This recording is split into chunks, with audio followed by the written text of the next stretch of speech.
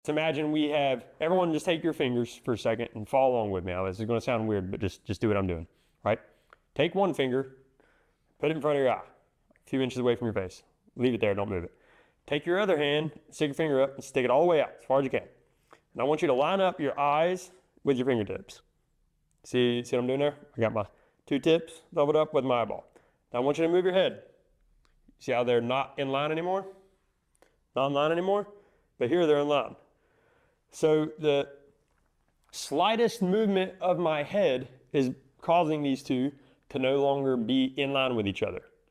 That's because they're not on the same focal plane.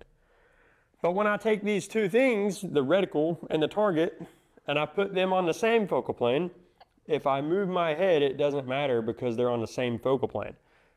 Parallax is the process of getting those things on the same focal plane so it doesn't appear like that reticle is moving around.